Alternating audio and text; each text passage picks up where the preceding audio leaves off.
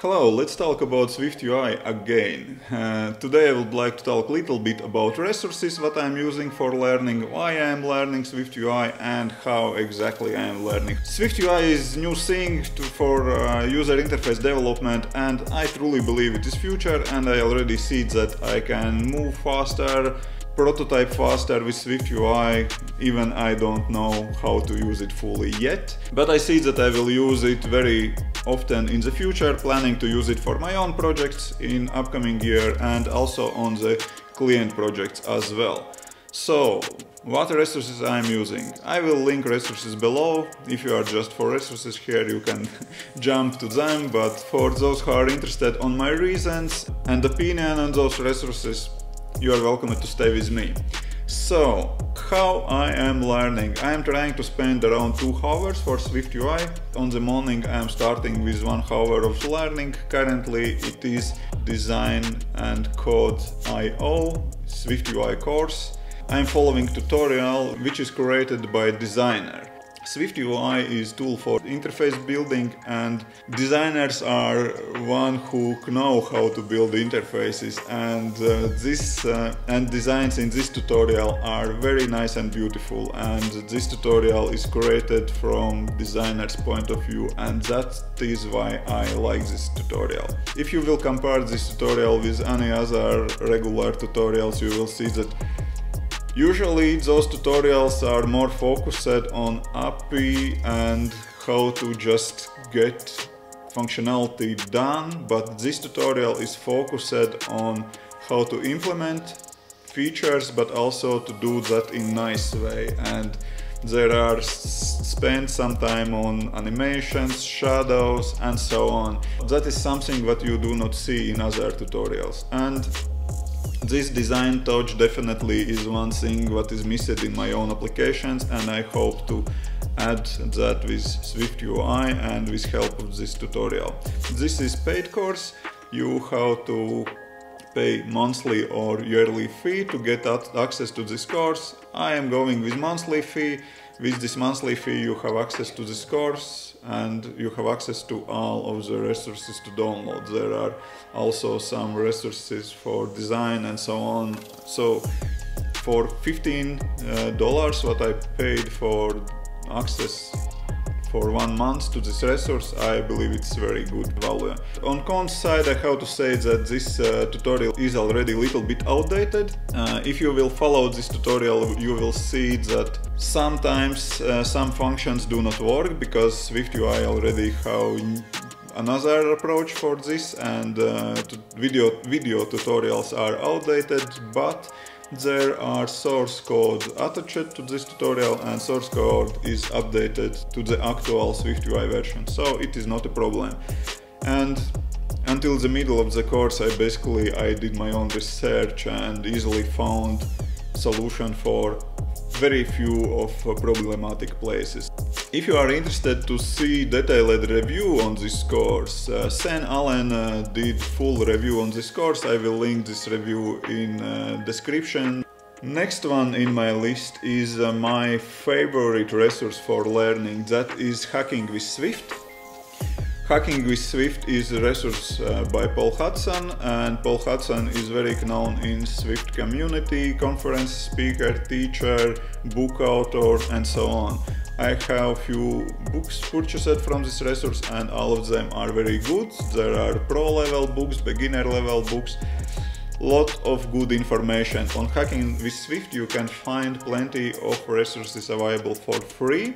There is SwiftUI and Swift Developer Beginner books available online for reading for free. You can just jump on this resource and read and learn iOS development. And what is very interesting, what I am following and what I am suggesting to you to follow, it is 100 days of SwiftUI challenge. That is very interesting challenge. It is already ongoing. I just finished day 18 of this challenge. Plenty of people are participating on this challenge and sharing progress on Twitter and other social networks. And that allows to get in touch with other developers who are learning SwiftUI. And yeah, that's very interesting to communicate and discuss problems with someone online instead just sitting in your own corner and learning on your own and solving your own problems. I am following this challenge and I am working on my tasks on evening. Usually my day looks so that on the morning I am working on design plus code tutorial, on the evenings I am solving 100 days of SwiftUI challenges, and in the middle of the day sometimes I am jumping on the book. That is my resource number 3 in my list. That is quite interesting book from Big Mountain Studio. Book author is Mark Moykens, and I really like this book structure. This book is very visual and book is structured that you can see result, example on the left side on the page and code how to get into this result on the right side. Basically you can search for anything that is needed to solve your problem, or just take a look on examples and to see how to get this result using SwiftUI. Basically I am quite often just opening iPad, looking in some example and try to build and launch this example on the iPad in Swift Playgrounds. That is very interesting to do. That is currently possible. From a few weeks ago Swift Playgrounds was updated to support SwiftUI, and you are able to build simple user interface on the iPad and play around with that. I'm not using this book for learning. This book is Visual Quick Start reference, and I'm planning to use this book as reference when I will need anything specific. I will take a look in this book to see can I find example and solution for my need. The author promised to update this book for upcoming SwiftUI versions, so I believe it is very good investment. So those are my 3 resources what I am using. There are one more what I should recommend and say about it. Of course it is Apple owned tutorials and documentation. In this year Apple did very good job by writing their own tutorials, but I don't know, I just historically do not like to use Apple documentation for learning. I'm using it more for researching, for reference, to find solution for some specific problems and so on. And that's why I'm sticking to Paul Hudson, my, let's say, trusted teacher, and I'm really interested to work on my design skills. That is why I picked this design and code course. So, but Apple documentation is good place to start, especially if you are short of money and do not like to invest in any books and any courses. And one more paid resource what is worth mentioning, it's Rave Rendelik.